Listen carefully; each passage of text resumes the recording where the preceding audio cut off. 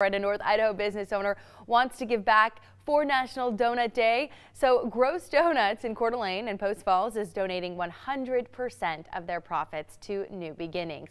It's a local nonprofit that provides basic necessities and essential household items for veterans, active military, Gold Star families and their families, just at absolute no cost. So it's a really great organization. Usually the store gives away free donuts on National Donut Day, but the owner says, hey, this year they want to serve our local heroes.